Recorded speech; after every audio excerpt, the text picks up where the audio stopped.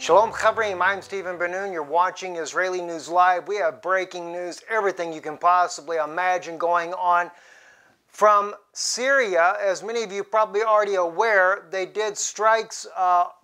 There's been a lot of debate of where this has been, but according to Iranian news, the Turkish soldiers are in East Aleppo. This is where Syria struck and killed 3 Turkish soldiers. Now, Al Jazeera is saying the casualty list is even higher. There's been 10 that have been wounded, and the latest report right now, unconfirmed, is that Russia and Turkey may have exchanged some more missiles even tonight.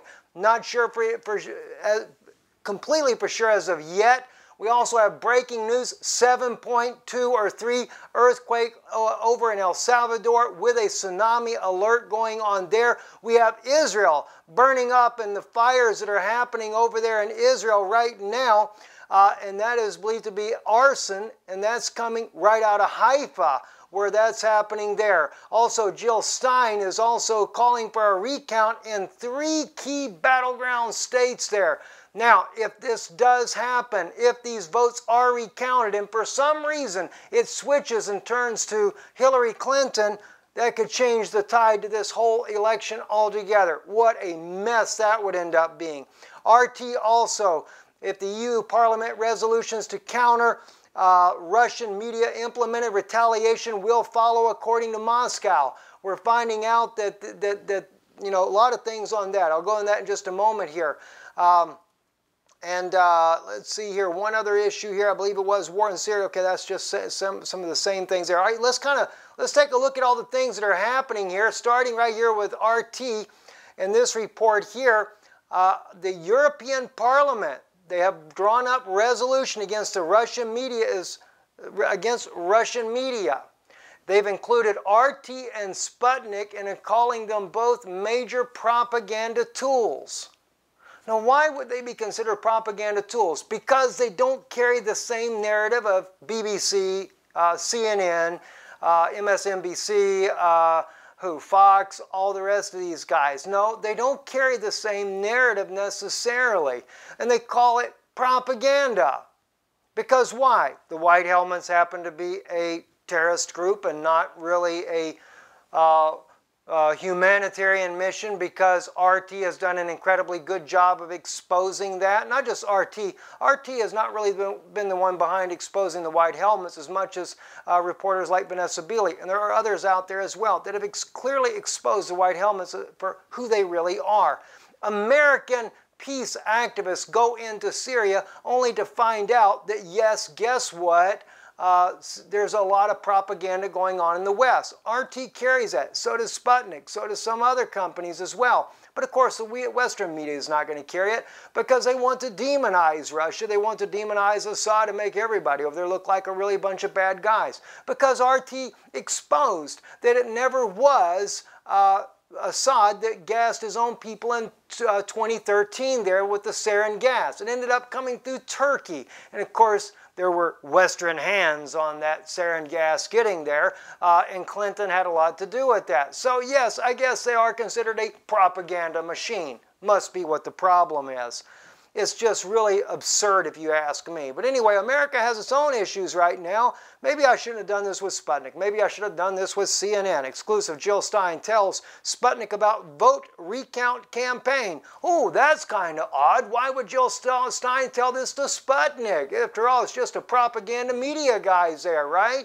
They're not going to tell the truth. It was Russia that caused all the problem. Oh, please, somebody give me a break. It's about ready to make me want to vomit. Anyway, Jill Stein, the Green Party's candidate in 2016 U.S. presidential race, has raised over $3.7 million in just over a day in an effort to force a vote recount in the key battleground states of Wisconsin, Michigan, and Pennsylvania. Speaking to Sputnik, Dr. Stein offered details about the motivation behind her effort. Now, what I'm really concerned about, though, is will this change the outcome of the presidential election if the recount is done? And if, for some reason, we find out that Ms. Clinton actually did win the presidential race, what kind of mess would we end up there? We'll have to wait and see on that. That's one thing's for sure. Let's jump over to Israel here. Israel, it is in a blaze right now. There is a tremendous number of pictures that are coming out. But anyway, arson is believed to blame for what is going on in Israel there. Let me see if we can just real quick find under latest news here. Maybe we can get it like this here. There are schools that have been closing due to the wildfires that are happening there in Israel. And of course, the Prime Minister has said that the arsonists there are considered to be terrorists. And I was trying to see if I could get any of the really good photos there on that. I know how we can do that real quick because I want you to see. It is really bad going on in Israel right now. Very, very bad indeed. And let me just pull this up for you and stuff because the fires are just going like crazy. There's been a lot of outpour of help going out for Israel. We can see here some people have done some really beautiful pictures here as well for the state of Israel. This one right here, just really, really, just, you know, around the apartment buildings and stuff inside, in and around Haifa, things just burning like crazy. You have this one here closer to a highway there. Again, just unbelievable number of wildfires. But my understanding, Greece, Russia, and several other countries have stepped up to help Israel in fighting these wildfires that have been set by arson, and some very, very serious fires going on there, really burning majorly out of control. And this is, of course, Israel's rainy season is just now beginning. It's not that they really have a rainy season, but at least the time of year where we get rain that comes into Israel. Comes in at this time of year, but this type of a blaze, even the rainy season, just cannot produce enough rain to put out that type of wildfire. So it's very, very serious without any question, you know, hands down completely. Anyway, let's go to El Salvador. 7.2 earthquake. Issue a tsunami alert after the 7.2 earthquake. Tremors hit off the coast of El Salvador and was also felt in Nicaragua, which is being lashed by a hurricane as well. I just happened to grab it real quick off here of Al Jazeera because I was looking at another story as well. But anyway, it says authorities in El Salvador have issued a tsunami alert after a 7.2 magnitude earthquake shook the country and neighboring Nicaragua. The Pacific Ocean tremor occurred on Thursday about 120 kilometers off the coast of El Salvador at a depth of 33 kilometers, according to the U.S. Geological Survey, which also confirmed the magnitude given by the El Salvadorian officials. Shaking was also felt in Nicaragua, capital of Managua, as far as away as Costa Rica, the capital of San Jose. There were no immediate reports of damage or casualties, but I'm sure, especially in this part of the world there, we probably are going to hear about casualties. 7.2 is definitely no earthquake to sneeze at. I mean, we are seeing biblical type of events that are happening, and I do have a very special message that I'll be bringing out on Danoon Institute. I'll get into that in just a moment here. I'm going to share just a little thought with you on that. Let's go back over here to the Syrian Air Force with the Turkish soldiers in East Aleppo. Now, according to some reports, such here as the Wall Street Journal, Turkey says 3 soldiers killed in Syria's airstrike. In some places, they're not wanting to say where it happened at. Another one here, they're trying to say it happened, I think, in El Bad.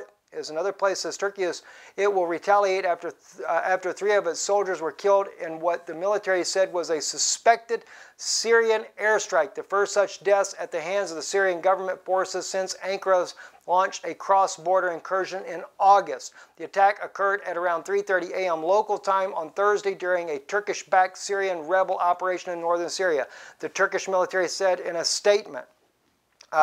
Again, they're trying to deny the fact that, according to the Iranian news, that these soldiers were actually killed in Eastern Aleppo. You have to remember now, Russian news had stated, we brought this out on Israeli News Live a little while back, some months ago. And it wasn't from President Putin per se, but there were officials in Russia that did say that Aleppo would be the red line even for Russia. And there's also some speculating that this attack, of course, it comes on the anniversary of the downing of the Sukhoi Russian bomber that was down by the Turkish government as well. So it's kind of interesting that it comes during that particular time frame.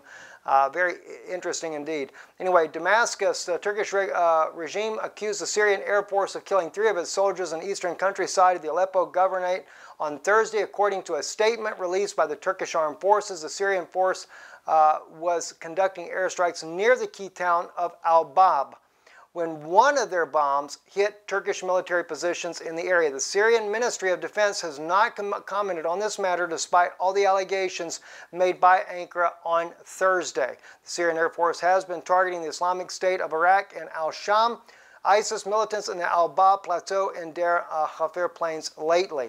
Now, wouldn't it be kind of ironic if Bashar al-Assad doesn't pull one of those little fast ones like the Obama administration does and lets Turkey know, oh, sorry, it was an accident.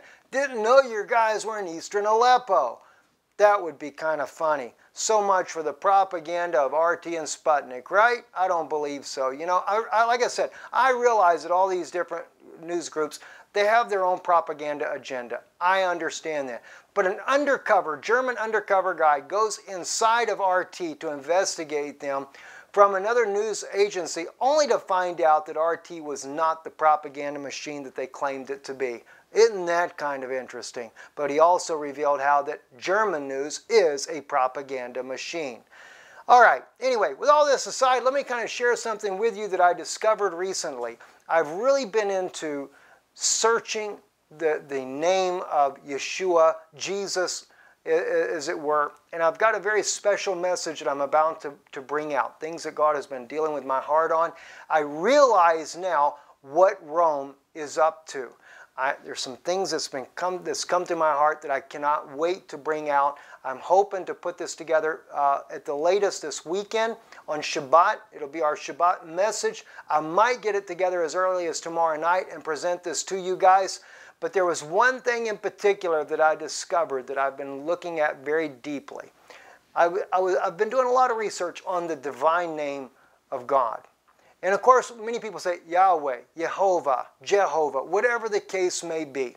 But if you remember when Moses asked God, when they will ask me, what is your name? What do I say? Well, the divine creator says, tell them, Ihaye shalachani Eliachem, which means Ihaye has sent me unto you. But he actually first says, Ihaye asha Ihaye. And some people translate that as being I am, which I am, or I am that I am. Some translate that as a future tense because of the aleph. I will be that which I will be. But in reality, Ihaye means will be. Not as a future tense. In other words, God is saying to Moses, I have willed myself into being. That is his name. You cannot, how can the Creator himself have a name? Someone would have to be there to give him the name. But if he is the divine Father, and then who is the one that could give him his name? Unless he gives himself a name. All right? So I was looking at that, and I was thinking along the lines as well about Yeshua, Jesus.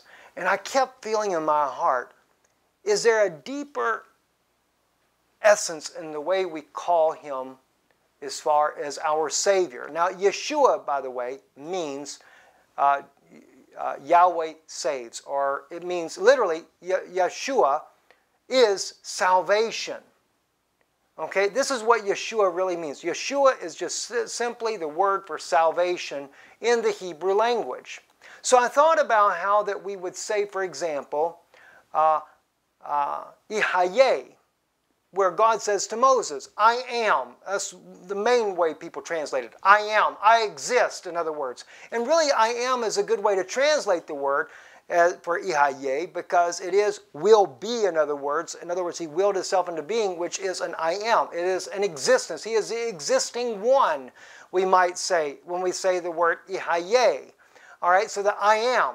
Now, Jesus, or Yeshua, whichever way you prefer to call him, or Yahshua, or Yahushua, there's different ways that people have come up with saying the divine, or the name for Jesus, what most people know as Jesus from KJV, the Greek version of this, you know. But I begin to think about this.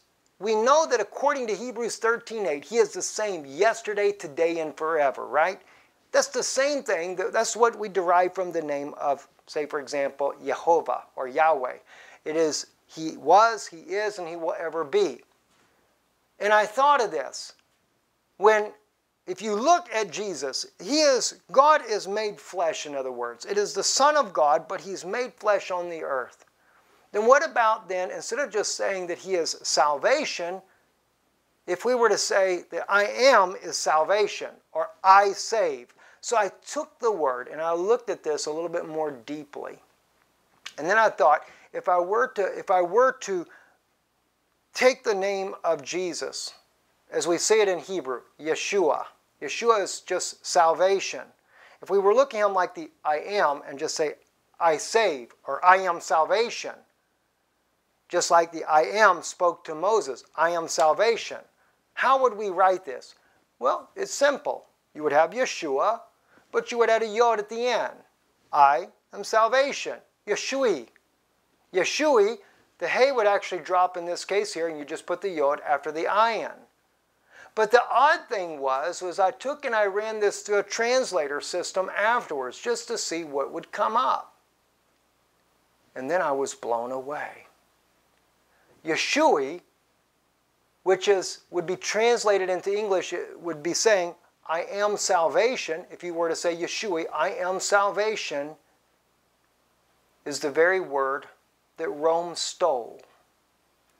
The Vatican, the Romans, the Vatican Orthodox Catholic religion stole Jesus' name when they called the group that they have Jesuits. Yeshui in Hebrew, which means I am salvation, literally, I am salvation, which would only belong to Yeshua Himself, to Jesus, that is. The Vatican stole that title for themselves. Jesuits. That's how it translates. In Hebrew, if you were to take and you were to type in Yeshui, which would be I am salvation, Yeshui, it'd be Yod Shin, Vav Ein Yod, Yeshui. I am salvation. Jesus, in other words. Yeshua. He is the I am, has become salvation. It translates to the word Jesuit. And so right now you have the Pope of Rome sitting in the Vatican, Pope Francis, the first Jesuit Pope ever. And his very title as a Jesuit is declaring to the world that he is salvation. I am salvation, is what his title declares him to be. That's about as blasphemy as it can get. But what you're going to really be shocked about is the message that goes with it. I'll share that this Shabbat. I'm Stephen Ben-Nun. You're watching Israeli News Live. Shalom.